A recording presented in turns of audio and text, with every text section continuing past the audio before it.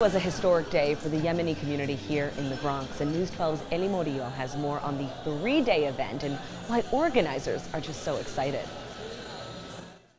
3, 2, 1.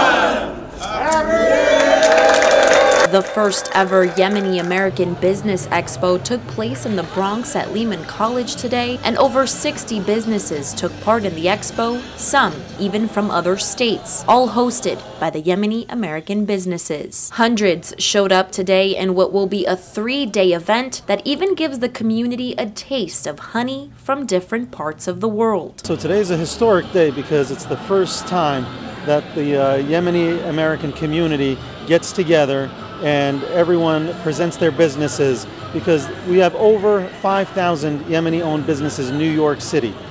And this is our opportunity to put it on display. One of the nonprofit organizations present at today's expo, Humanity for Relief and Development, focuses on humanitarian aid for the country of Yemen amid ongoing conflict, providing freshly baked bread on a daily basis and programs that help the community with medical supplies and other aid that they may need. I think it's a really great representation of the Yemeni community and their leadership quality here. I've lost family members and loved ones in Yemen due to the conflict, so this means a lot to us. Proof of what can result from businesses and community joining forces for the right cause.